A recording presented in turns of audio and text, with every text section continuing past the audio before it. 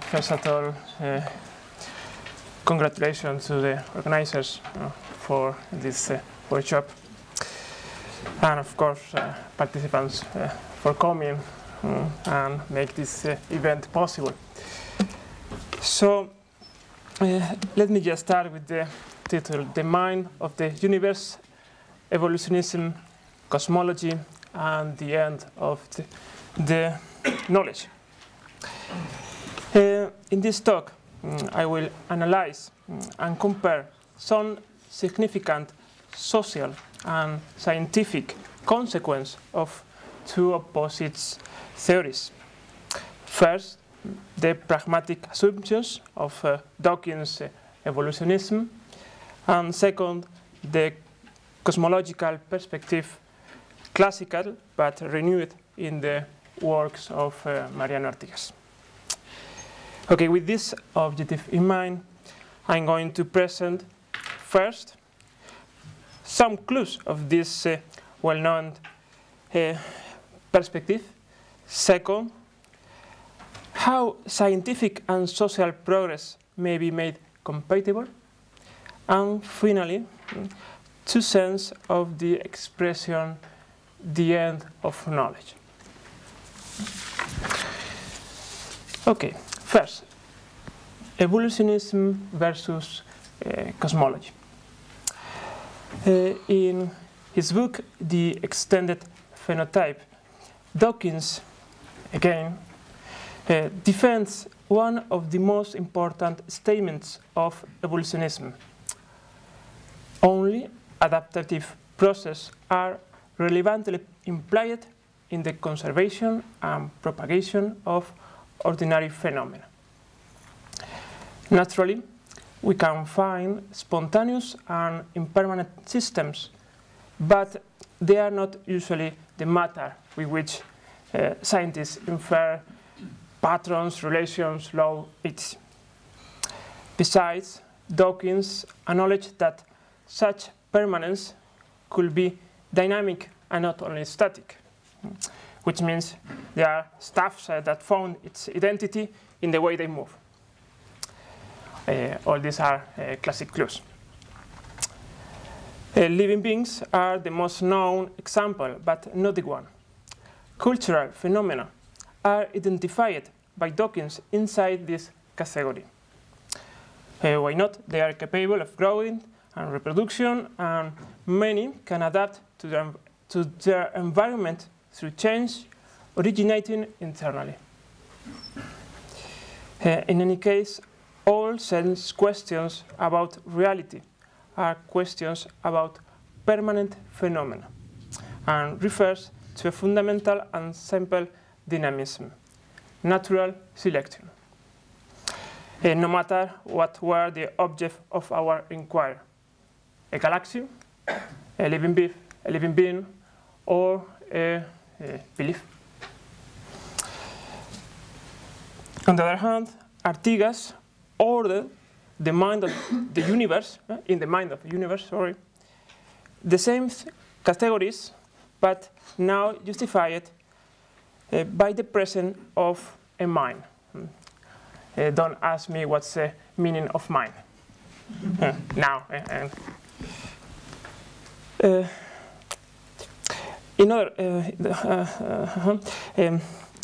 However, that's the first difference with the Dawkins approach. The own impermanent phenomena could be impregnated of logic. For example, why does Luis Echarte, born in Spain? This is an impermanent event. It's only it's an event that happens a lot of time ago, and it have never happened again. That's what my fault. This was a providence or only an accident, a natural accident. But the question is, it's possible that this event, that Luis Echarte, born in Spain or Navarro, born in Spain, could be could be with the propose. Okay. In other words, the intelligence is extended to the whole reality. Here we find one significant disparity respect Dawkins' worldview. Artigas take into account much more portion of reality than Dawkins. Anyway, and despite of that, it is yet possible to accept that in these both frames, information and belief itself are susceptible as other permanent phenomena to be ruled either by natural selection or mind, respectively. Okay, it's necessary to specify that to infer the scientific and social consequence of such sort of commands, that's my point, it doesn't matter if knowledge have an ontological or only an intentional reality. It's the same. Okay, let's go how far we can go with these arguments and objectives. Scientific and social progress. For Dawkins, the link between human being and science is similar to the rest of relation between men and other sort of phenomena. For example, the link between a man and a horse. There's only an inessential distinction. Horse carry meant, but it's a man who carried knowledge as a phenotypic trait. However, for Dawkins, and here one of his more famous ideas of memes, and the supposed benefit of a phenotypic trait are not necessarily addressed to its carrier. Natural law, by natural law, not only it may be useful to other entities, but also only to them. Apply a scheme to our issue. Knowledge could be, but not necessarily, be profitable for mankind. What are the consequences of such approach? My first thesis is that evolutionism changed our classic and still assumed concept of science. With such a niche idea,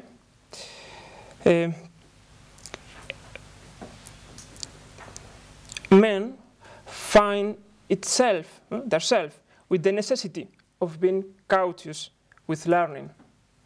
In other words, it leads to assume, in one hand, a pragmatic attitude, and in the other hand, to admit that acquisition of knowledge must depend of, or if you want, are restrained by social progress. Okay, Artigas turn. Artigas shared with Dawkins the idea that some natural traits can only be understood looking around its environment. That means it's possible that the advantage, and for that reason meaning, of a phenotypic trait could extend their own carrier. However, in the comprehension of such trait, carrier is not be able to live out. A trait may transcend too, but not be independent of their carrier. From Artigas' worldview, the mind of universe links non-accidental entities, no matter if they are permanent or impermanent, in a harmonious whole, like if it will have a directive and benevolent purpose. The well-being in everything and through everything.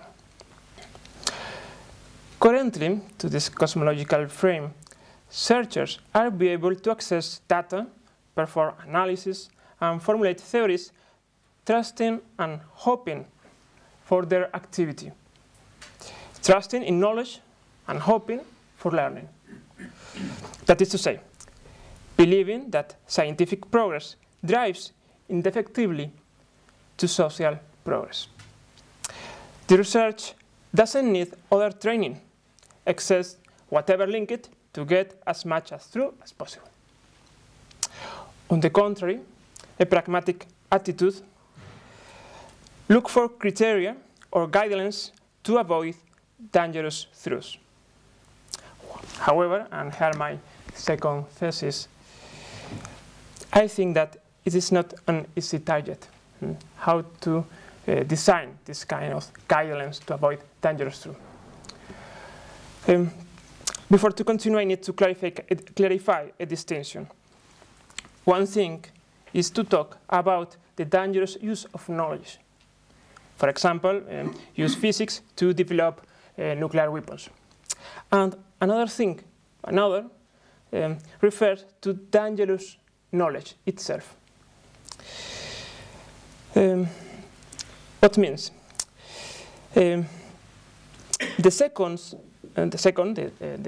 dangerous truth, is dangerous in its own. Its evil effects appears in the acquisition of knowledge. A dangerous truth could be, for example, a fiction that human beings need to believe as real. That's my definition of dangerous truth. Okay, now, how prevent scientists to find out such destructive knowledge? There are three significant obstacles to that. First, epistemological. How to face knowledge with knowledge, science against science. What imply for, and second, what imply for human identity this attitude that go against our natural desire of truth, non-natural, not our human nature, but just about against our natural desire. Does pragmatic attitude drive us to a post-human future? And the point is, will we like such future? Or transhuman future? The same. And third, what do the own concepts of dangerous or profit means? If the universe is constrained by a blind natural selection, nature cannot support itself moral rules. It's a classical issue. Not survive, not reproduction have to be considered from this perspective necessarily as universal values. Therefore, autonomy is need to be the basis of all moral action.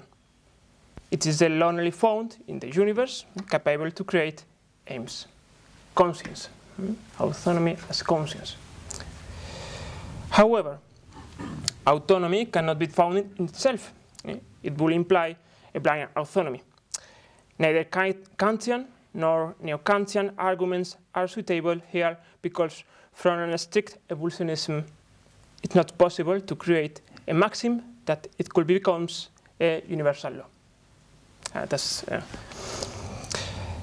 Consequently, emotions are the only candidate to get that autonomy works. In fact, that is the main point in the discussion between classic and modern pragmatism. As is a point displayed in a very good book published 1 year ago by Mateusz Oleksy, called Reality and Individuality. Okay, we can go back now to the initial question.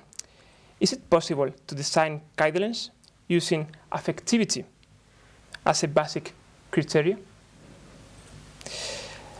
In my opinion, I guess that it isn't.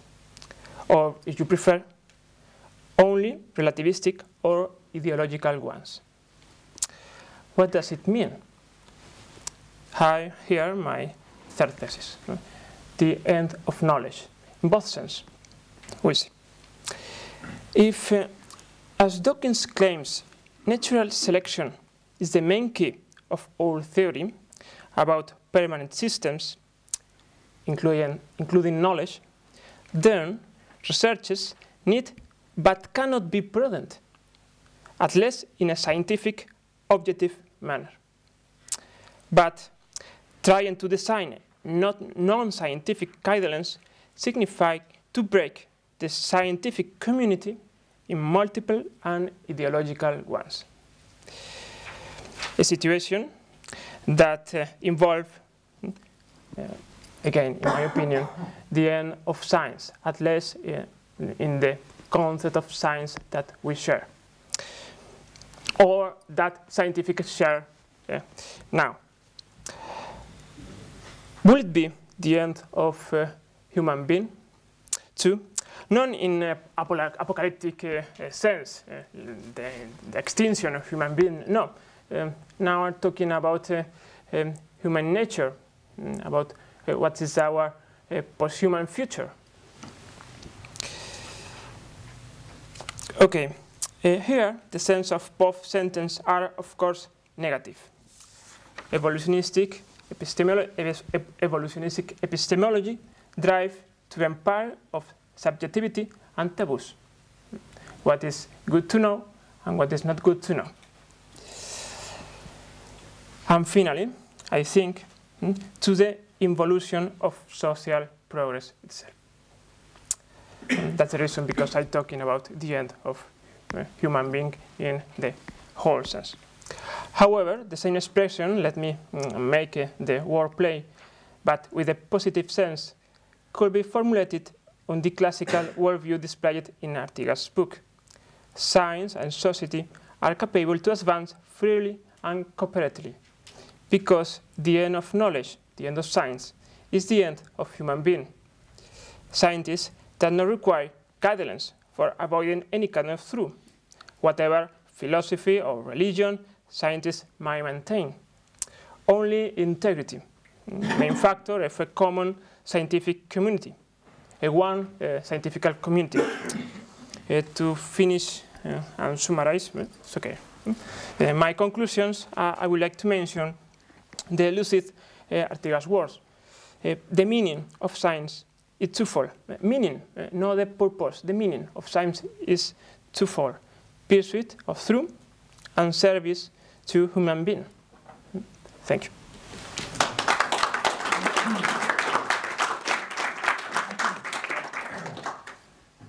I think we have. Yes, I mean the next one has to start at 42. Right. Okay. So we have time for one or two questions. Yes. Sorry if I forget your name. Yeah, just thank you for the paper. Just like to ask a clarification. At one point you stated that evolution cannot give rise to a maxim which is universal. Mm-hmm. I was just wondering whether you could explain what you base that statement upon, what yes. the reasoning behind it is. Yes, the argument is, I guess, simple. To make universal laws, you need to consider the universe as a whole. Mm-hmm. So, for this point of view, you cannot do universal statements. Do you understand? No? So what you're saying is that evolution is always a particular fact that takes place at a particular moment due to very specific circumstances, and therefore, okay, good, gotcha. Thanks. Are you trying to say that? That's the words I'm trying to say. Yes.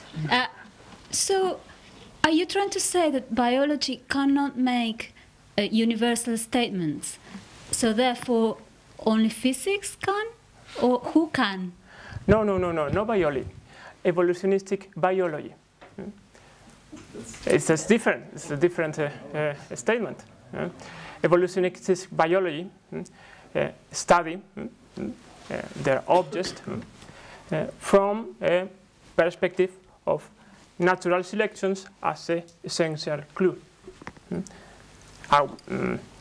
against non-evolutionistic biology that only could say, okay, I'm going to study and links to these 2, 3, 4 kind of phenomena, without trying to make universal statements, universal law, or Aristotelic biology could be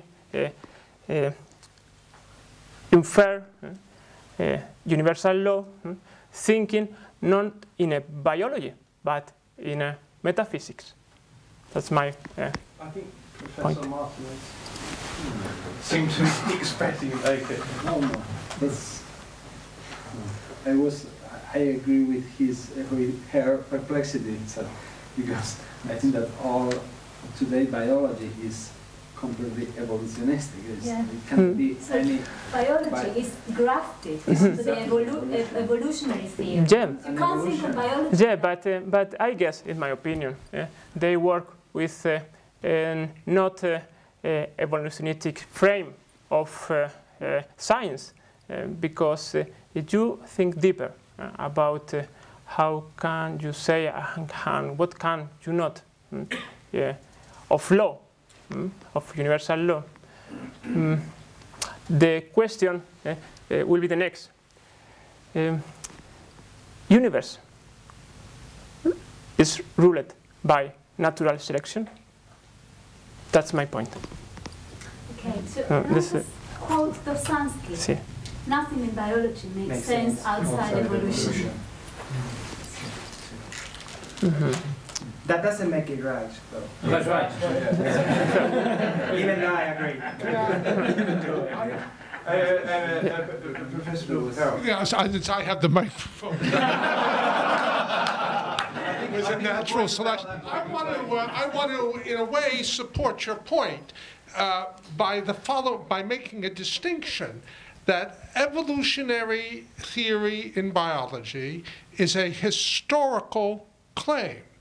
And as a historical claim, it deals with contingencies, unique events, etc., as distinct from claims in, say, molecular biology. Now, molecular biologists might wish to locate his or her understandings of molecular biology in a broader evolutionary framework, and that's what is done. But still, the claims of molecular biology are claims to universal truths in a way in which a historical claim cannot be. And is that so? By emphasizing evolutionary theory as a historical claim, you automatically deny a universality to it, which you could claim for statements in molecular biology. Okay. So that's how I would want to support your position. Yeah.